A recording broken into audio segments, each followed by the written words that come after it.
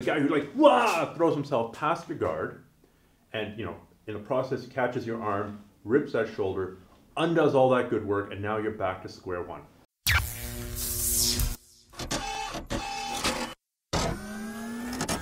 Welcome to Grapple Arts Radio. Hi everybody, Stephan Kesting from grapplearts.com, and I have to point out, the author of a roadmap for BJJ. So, those are my criteria. I'm a Brazilian Jiu-Jitsu black belt, combat submission wrestling instructor, longtime martial artist, and what we're doing today is we're doing a Q&A podcast for the podcast listeners and a Q&A video for the people consuming this information on YouTube or on Facebook or wherever they're viewing it. So, first order of business, a roadmap for BJJ. So, I recently took my book, A Roadmap for BJJ, and put it onto Amazon as an Amazon Kindle book, and I'm really excited because it did really well. Tons and tons of downloads. So this book basically breaks down my approach to Brazilian Jiu-Jitsu. It's a positional-based approach. Jiu-Jitsu looks like a giant jumble of arms and legs and grips, and people watching it, especially early in the game, have no idea what's going on. But once you realize that it's really mostly only a few positions, say 6, depending how you count it. That would be guard, mount, knee mount, side mount, turtle, and back mount. And once you have a couple of ways to go between those positions and to have something to do from each one of those positions, Brazilian Jiu-Jitsu becomes a lot simpler. It's kind of like doing an 80-20 analysis of something. What's the 20% of work that gets you 80% of the results? That's this book. So if that sounds good to you, go to Amazon.com, download it as a Kindle book if you've got a Kindle. If you don't have a Kindle, you probably have a smartphone or tablet. You can download the Kindle app, it's free, and that pretty much opens up the entire world of digital books to you. So I know I'm always traveling with my iPhone and my iPad, and I hate being without a book, but books are big, books are heavy. You always have your phone in your pocket. So waiting in line, I'm usually reading a book on my iPhone. I'm usually reading a book on my tablet. So if you don't have the Kindle app, man, you got to get it. Not just for my book. Of course, my book should be the very first one you download. But there are tons of books out there, and it helps make downtime productive time. So, a roadmap for BJJ. The next thing we're going to talk about is return from injury. So, a reader recently wrote me. Actually, this wasn't recent. This was a while ago, and I apologize for not getting back to him earlier. I get so many emails, tweets, messages, sometimes even phone calls, and it's just completely impossible to answer each one of them. I do my best, I try, I'm going out of my mind. So sometimes you send me a message, you might be getting an answer a couple months, or even a couple of years later. I apologize, it's just the way it is. So the question is, how do you deal with recovering from a more serious injury? I, the reader writes, had shoulder surgery and I'm out for 6 months. How do I keep the mental edge? How do I keep my sanity? Is there anything I can do to not lose my focus on BJJ and also not to lose everything that I've learned? What about a mindset when you finally do return and you're out of shape and behind? So, first of all, I'm sorry to hear this. Injuries suck, but ultimately they are part of the game. If you do this stuff for long enough, if you do anything for long enough, if you do badminton for long enough, you're going to have a layoff. Brazilian Jiu-Jitsu, a little bit more physical, little bit more likely that you are going to have layoffs. Hopefully your injuries are minor. Hopefully you don't require surgery like this reader did. And hopefully, you don't have a 6-month layoff. But these things can happen. And you know what? If you're an adult and you end up having a kid, you're going to have a long layoff. If you go through a crazy work crunch, you're going to have a long layoff. The girlfriend makes a bad decision, wants to go to Mexico for a couple of weeks instead of you staying home and training. You're going to have a layoff. So you got to learn to deal with layoffs even if you never, ever get injured. So you've had a layoff. Let's say it's a serious injury. What do you do? Really, your question is two-part. What do you do for the rehab? And then what do you do for the return to the mats? So let's start with the rehab first. The first and most important golden rule is you do not want to make it worse. Something like a rib injury is a great example. I don't know anybody who does Brazilian Jiu-Jitsu who's had a rib injury and hasn't come back to the mat too early and re-injured that damn rib. Don't do that with a shoulder. Shoulder is way trickier than a rib. right? There's lots of little muscles there, lots of rotator cuff muscles. You don't want to rush back too fast. Let that damn thing heal. And even worse than coming back and irritating it is re-injuring it. Now they've got to go in there. They've already done surgery on it. Now they've got to go in there and work their way past the scar tissue and work with the little fragments of tissue you have left. Don't be that guy. Better to take an extra month or two, trust your doctors, and then come back and then actually have a shoulder that you can trust. So, with that caveat, not to re-injure that body part, what else can you do? And I think physically, cardio is the most important thing.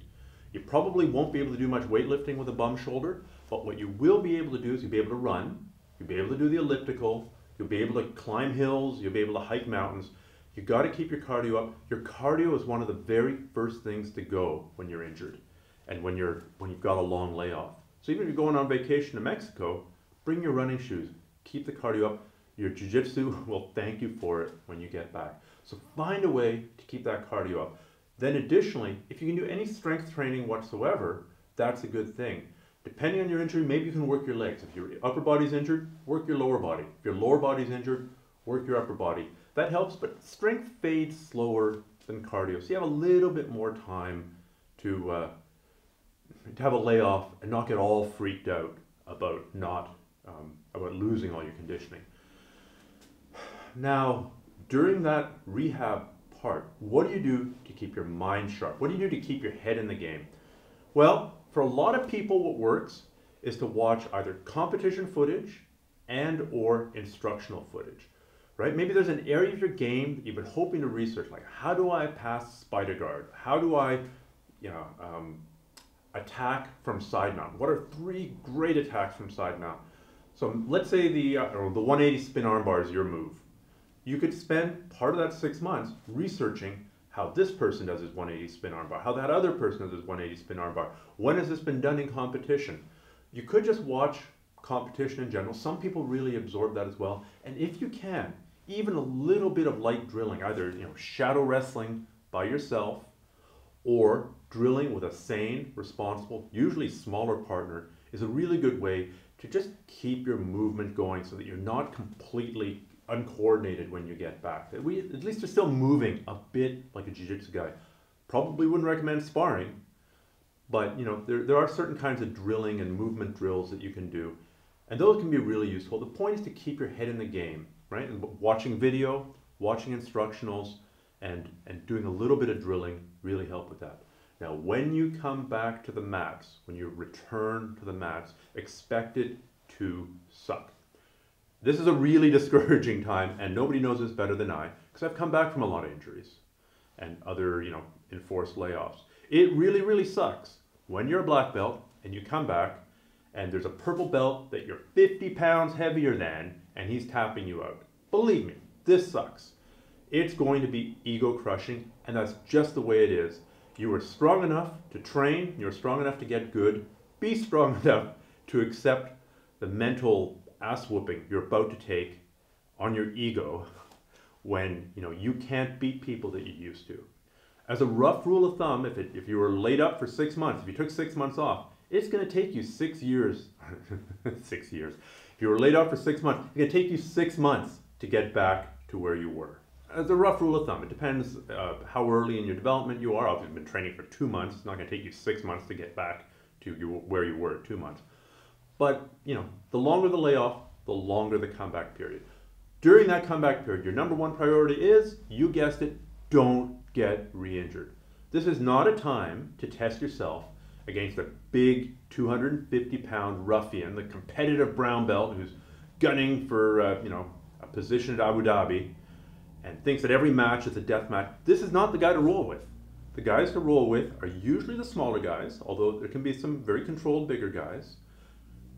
The guys who are not super aggro, the guys who are not explosive and spastic. It's better to have some guy who methodically passes the guard and crushes you, but crushes you in slow motion, because you can tap out at any point if your shoulder begins to hurt, than it is the guy who throws himself past your guard, and in the process catches your arm, rips that shoulder, undoes all that good work, and now you're back to square one. So do not get re-injured.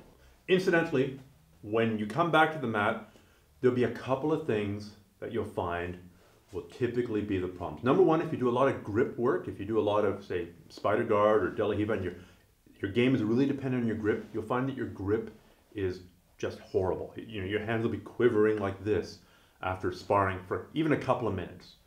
This is normal. This will come back. Hopefully you're doing some kind of conditioning for your grip while you're off. But even so, it's not sport specific. It's just not used to that same rigors of hanging on to somebody's lapel or hanging on to somebody's sleeve. So your grip will probably be shot. For me, the weird body parts, my adductors, the muscles that bring my legs together, always ache after a layoff and getting back to the mats. And I guess you don't realize how much you use those legs to clamp people, to hold people, to squeeze people until, and this isn't a movement that you do in regular life. So, you know, you start doing this all of a sudden and you go back to your old game, which relied on, say, clamping. All of a sudden, muscles you never knew existed, muscles you took for granted are going to be hurting. And that's perfectly normal. Number three is your cardio. Even if you've been running, even if you've been doing sprint intervals on the bike or whatever, grappling is different. It might be because, it's not as easy to get into a rhythmic breath. It's not so easy to go, and when you're grappling, you're going to hold your breath, and all of a sudden you're going to gas. Again, this is normal. And depending on what your game is like, you might be finding other limitations in your game when you finally get back to the mat. Just accept them. It took you a while to get good initially. You were gone for a while. It's going to take a while to get back to where you were. Don't worry, this is normal. Everybody goes through it. Everybody at the podium at the Mundials, everybody on the podium at Abu Dhabi has had a layoff of some sort and has fought their way back. They did it, you can do it too. Next topic, the Z guard. I love playing the knee-in half guard, or the Z guard, says this reader, so that I can attack the collars with loop chokes and collar chokes and hunt for kimuras when my opponent defends the chokes. However, I have trouble defending the pass or launching any attacks when my opponent stands up to pass. Any advice or some simple ways to transition from half to open guard and launch some quick attacks? That's a really good question. Now, the Z guard, or the knee-in guard, a very effective counter to that is to stand up. If you can get rid of your opponent's grips and stand up, it completely nullifies that position. If you don't know what I'm talking about, go Google Z guard, go Google knee-in half guard. You'll see exactly what I mean.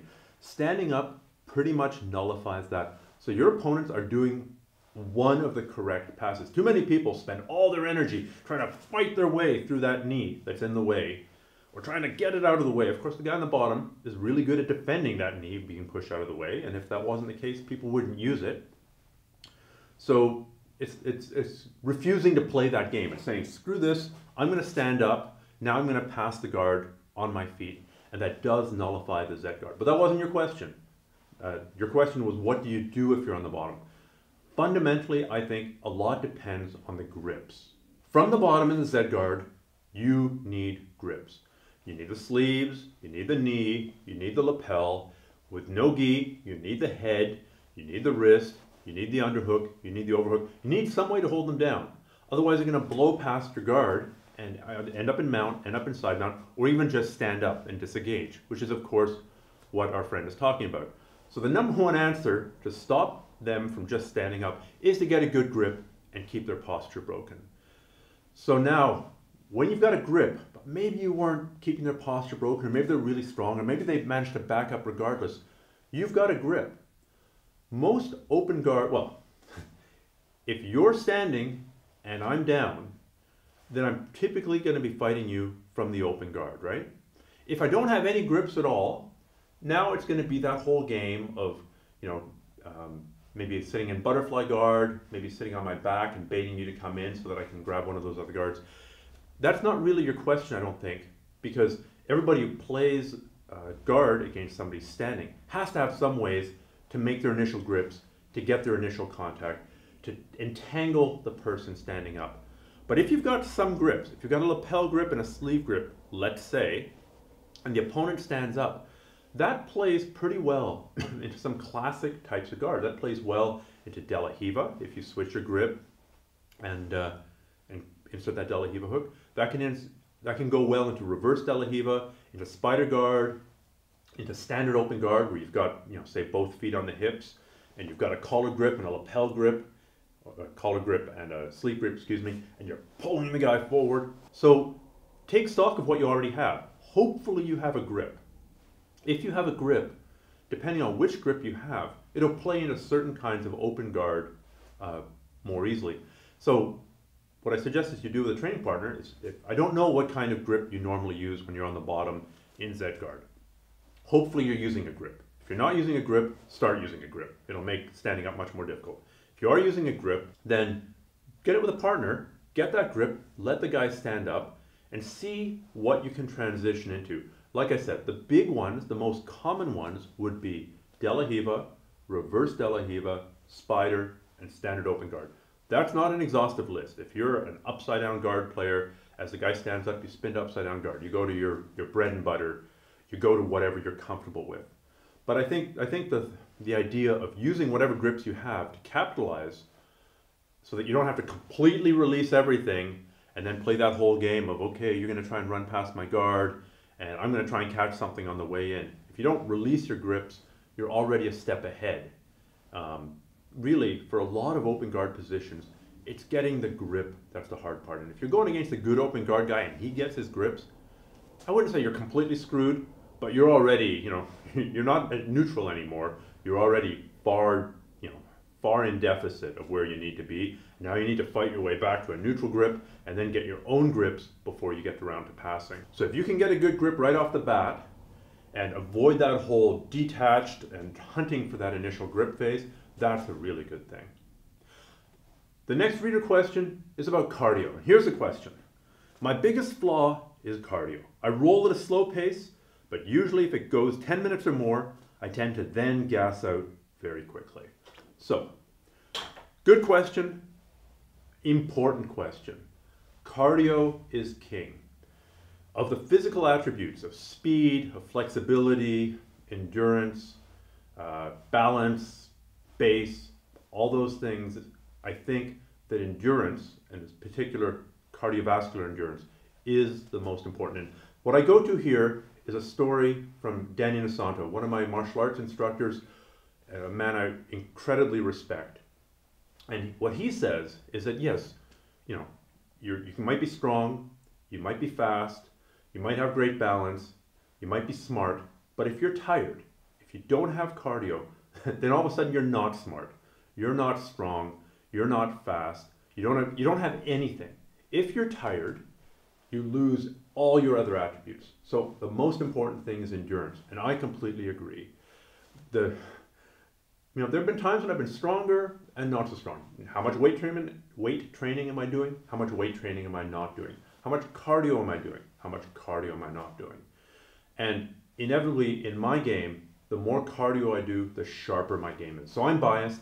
Some people have different forms of cardio. Some people like to do sprints and they find that sprints help them the most. And some people find long, slow distance or LSD training. Isn't that a great acronym? LSD. Training helps them the most. That's the camp that I fall into. I've tried the sprints, doesn't work for me as much. But cardio is super duper important. But before we start ranting about cardio, there might be some easy fixes for you. Simple fixes for you. First of all, are you overweight? If you're carrying a lot of extra weight, if you're, more than 15, 20% body fat, if you've got a belly, it's hard to give you advice about getting great cardio because quite honestly, you're carting around a whole lot of extra weight. And that makes it hard to move. And sometimes you see, bigger, fatter people with good cardio, but it's pretty rare. So that would be one, really cleaning up your diet, avoiding, the sugars, the empty calories, the beer. I think that's a big one that nobody talks about. The alcohol. Those are really important. This may not be what you want to hear, but it's what I'm saying. It's what I think is true. So this is my podcast. I can say whatever I want. Second thing, do you smoke?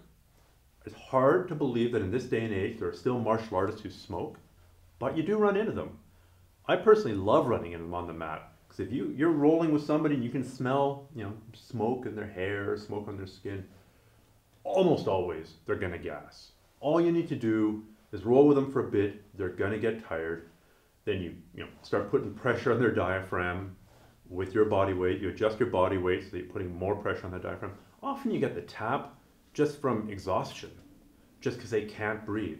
So if you smoke, for the love of God, if you don't listen to anything else I ever tell you about jiu-jitsu or martial arts, stop. It's a filthy, horrible, destructive habit.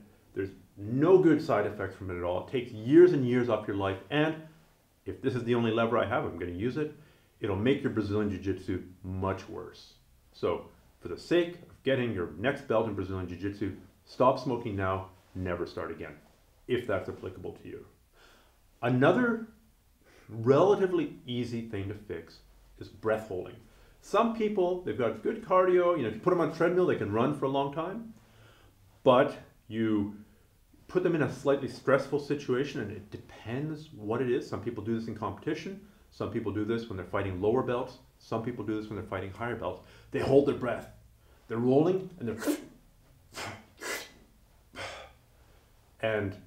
they're not breathing deeply all the time. You're using a lot of oxygen wrestling. It's tiring.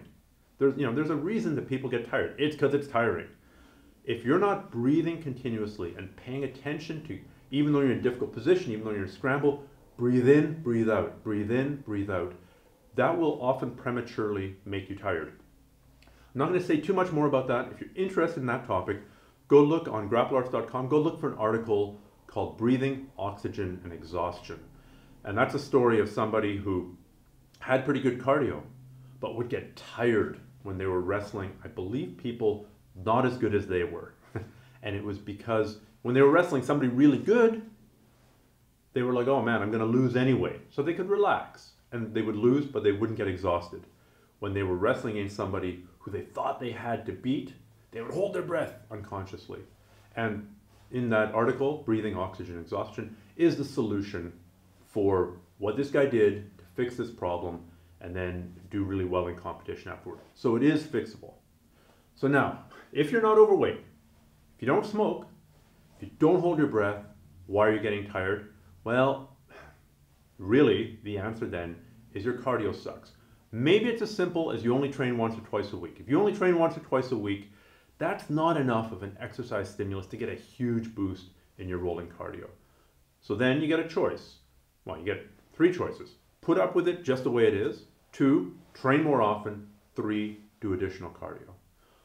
Or, if you do train 2 or 3 times a week, you might want to start doing additional cardio. I'm a big believer in this. I really think it's helped me and my game. There's a reason that almost all fighters do some kind of cardio. There are some people who can get away with just sparring. I'm typically not one of those people. I find that if I'm just doing a ton of sparring, it beats my body down too much, quite honestly. Especially hard enough sparring to get that heavy breathing going, which is the part that stimulates you to develop better cardio. At this time in my life, I am training, but I am trying to do one hour cardio session a week that's really hard. That's typically climbing a mountain. And then I'll do another 20, 25 minute easier jog at another time of the week. So I'm doing my training, doing my weightlifting, and then I'm still doing a couple of cardio sessions a week. And I find that really helps. It just, it puts gas in your gas tank. So if you're going with somebody, you can say, yeah, I'm going to go hard, and you're going to fight hard, and your gas tank's going to get drawn down, and my gas tank's going to get drawn down. But my gas tank's going to be it's always going to be a little bit higher than yours because it was higher to start with. And that's a really reassuring situation. If you're just brand new to cardio, don't injure yourself. Do something like a walk-run program, where you walk for a minute, jog for a minute, walk for a minute, jog for a minute. Don't go all crazy. Slowly increase your distances. Go a little bit longer every week. Don't go out there and try and run a marathon right away. You'll get there. It'll take a little while.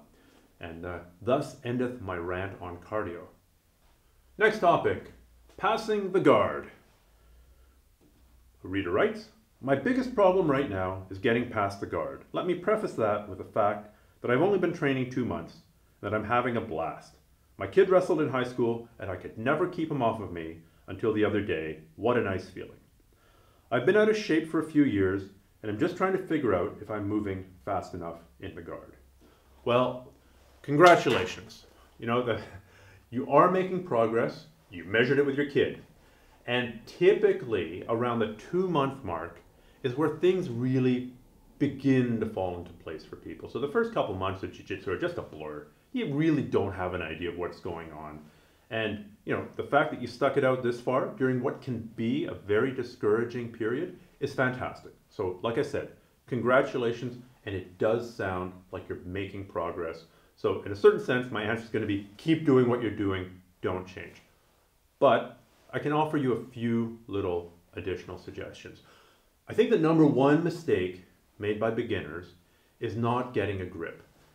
Yes, you can fight somebody with no grip, especially if they're standing and you're sitting or lying on your back and just trying to use speed. But if they are experienced and fast and athletic and are trying to blow past your guard, then yes, you do need to move faster. If you're holding them in butterfly guard, and this would be a dumb thing, but butterfly guard with both hands behind your back, and they try and pass, you're going to have to move incredibly fast to avoid that pass, or be super dexterous. The thing that beginners do often is they don't get their grips. By getting a grip, by getting a collar grip, a knee grip, a sleeve grip, an overhook, an underhook, controlling the head, grabbing the leg, something is they slow down the game. You're changing it from like a speed-based athleticism blast past your guard game to a question of tactics and strategies. And okay, here's the grip. Do you know the counter to that grip? And do I know the counter to the counter of that grip? And as you're stripping that grip, I'm going to get another one. I'm going to move from controlling your sleeve to controlling your head and attacking. So if this is you, if you're trying to do jiu-jitsu and keep the guy on your guard without any grips, that's part of your answer. Start getting grips. Grab something, anything. If the guy steps forward, grab his heel. If the guy reaches for you, grab his sleeve, grab his wrist. If the guy bends forward, grab his lapel. Grab something and it'll slow it down. Now, if you're doing that already, that you are getting your grips, my answer is going to be a little bit more waffly. Because really, if I've got guard pass technique number 1, you will have guard pass technique number 1, counter number 1, counter number 2, counter number 3. There might be anywhere from 1 to 5 common counters to any guard pass that you can think of. The knee cut, there are a whole bunch of counters. The toreando, there are a whole bunch of counters. A smash pass, there are a whole bunch of counters. So really, there are a whole bunch of techniques that you need to learn. Which one to learn? Well, really just pick one of them. What did my guard get past with most last class? It was somebody taking the legs and tossing them to the side and passing. All right, you go to your instructor or you go online and you do like leg toss pass counters. You do a search for that. Maybe you find an answer online, maybe you don't. You ask your instructor. Hopefully he has an answer. Maybe he doesn't. Go ask your fellow students. Try and figure it out yourself. For now, you're concentrating on leg toss pass counters. What can I do to make this harder for the opponent to do to me? And then drill that a little bit, and then even try and incorporate in your sparring. Hey Jim, would it be okay if we started standing? If he always does, the leg toss pass from standing, and can you just try and pass my guard with this one pass?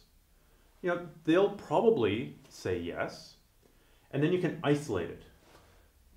And then you finally figure that out, and then you go to another guard pass. All right, every time they're passing my guard, they're doing the knee cut. All right, go find some knee cut counters, pick one of them that looks like it would work for you, and try it out. So if it's not something real simple, like you're not getting grips, then the answer is one by one, you're going to have to accumulate all the counters, or enough counters, so you have a workable counter to every major type of guard pass. And I hope that helps.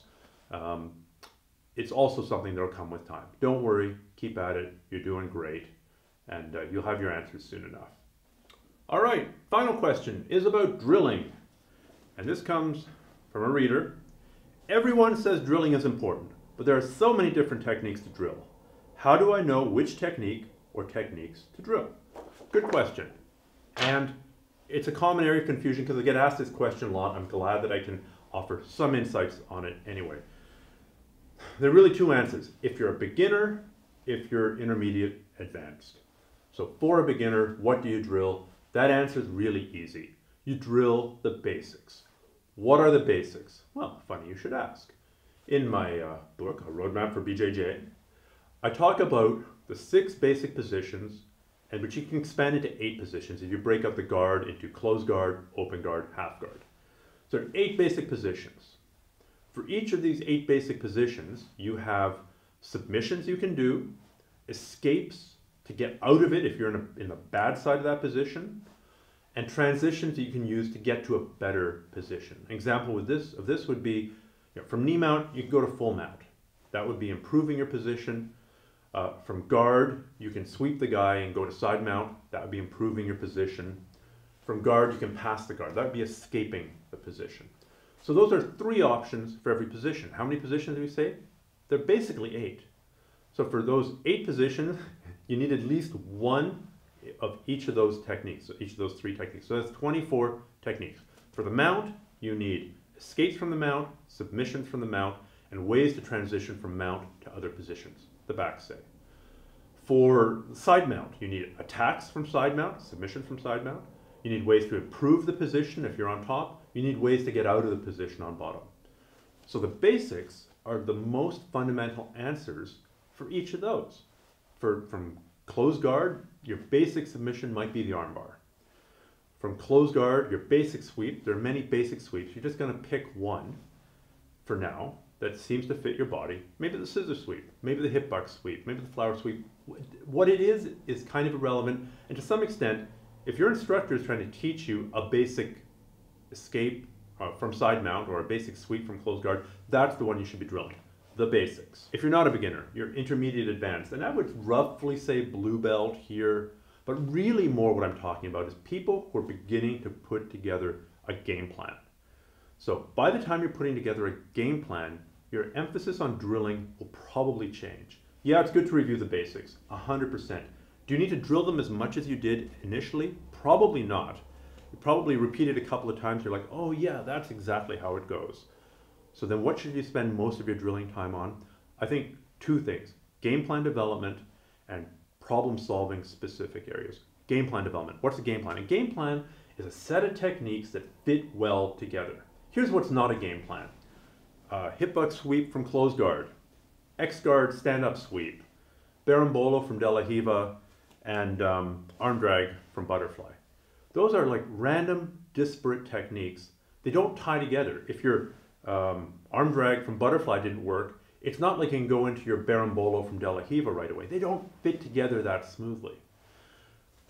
A game plan is a set of techniques starting perhaps starting on your back, where you sweep an opponent and you try and attack, and if he counters, you have an answer for counter number 1, you have an answer for counter number 2, you have an answer for counter number 3, and you find a way to take him down, and then the game plan continues, because depending where you end up in that sweep, you're going to have different ways to pass the guard, right? There'll be certain guard passes or certain adjustments you'll need to make so that you can go seamlessly from the sweep into the guard pass into the submission.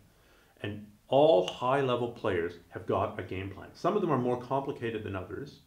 And if you're intermediate to advanced, you kind of want to be building a bunch of techniques that work really well together. So an example might be, you've got a killer butterfly guard sweep. Just awesome. But the guy sometimes posts his leg. Well, your game plan development there might be drilling your butterfly guard sweep, then drilling your butterfly guard sweep, the guy posts his legs, going to X guard and sweeping the guy from X guard. That's beginning to put together a game plan. Then from X guard, you end up on top, saying going double unders and passing the guard either to the left or to the right. Those are all techniques that hook together really smoothly, and you'll find yourself doing them in sparring in exactly the way that you drilled them. It's really cool when that happens. Like, holy, I drilled this exact sequence yesterday, and it's coming out exactly the way I drilled it in sparring. That's a very, very cool feeling. The other thing you're going to work on drilling as a intermediate to advanced player is problem solving. Maybe there's a certain type of guard that you're having difficulty passing. You just cannot figure out how to pass this one guy's De La Hiva guard, because when you try and backstep, he does X, Y, Z. Doesn't matter what it is. So you might drill with him, or you might drill with somebody else, and specifically look, try and figure out what an answer to this problem might be, and then repeat your physical solution again and again and again. So you're just patching a hole in your position. Another example might be you keep on getting caught in this one armbar. Well, it's time to work your armbar defenses. In particular, your armbar defenses to that kind of attack. Maybe you've got a throw that just isn't working because a specific opponent is doing a specific thing. Well, you're going to drill the solution to that. So you're going to spend most of your time doing game plan development and then a little bit of patching the holes. You know, game plan development is essentially building off of your strengths. You've got your strengths, you're trying to find new strengths and trying to make what you do well even stronger. The other kind of sort of hole patching part of the game is trying to fix up your weaknesses. So those are more situational. You'll know what you need to work on. Here, what were the last 3 submissions you got caught in? There's an example of what to work on. What is the one sweep that your main training partner always catches you in? That's another thing that you can work on. What is a position where you get completely stuck and you just have no idea what to do next? Well, if you take that apart, you dissect it, you analyze it, you do your research, you'll probably find a solution, especially if you take it out of the context of, you know, we're in the middle of a hardcore roll and it's life or death and you can't actually think. If you take that and go back to a calm, sedate training partner and say, I always get caught in this position. Let's just do, I wonder what happens if I push my foot. Oh, that's not good. I wonder what happens if I take my hand and put it there. That seems to improve it. I wonder what happens if you change the grip from here to here. You know, you're breaking it apart, and then you find a solution, you find a way to get out of that position, and then you repeat it. That's also drilling. So, it's a long-winded answer, but the concept of drilling is a really interesting one. People mean so many different things by drilling as well. There's solo drilling, there's partner drilling, there's cycle drilling, there's competitive drilling, there's semi-competitive drilling, there's constrained drilling. It's a really big topic. I hope I gave you some of the answers that you needed. I hope that this has been useful to the other people listening. And, you know, I thank everybody for all the questions they send in. I do try and read all my stuff. It's just really difficult to get back to everybody in a timely manner sometimes. So I hope you understand. Good luck with your training, and I'll catch you on the next podcast.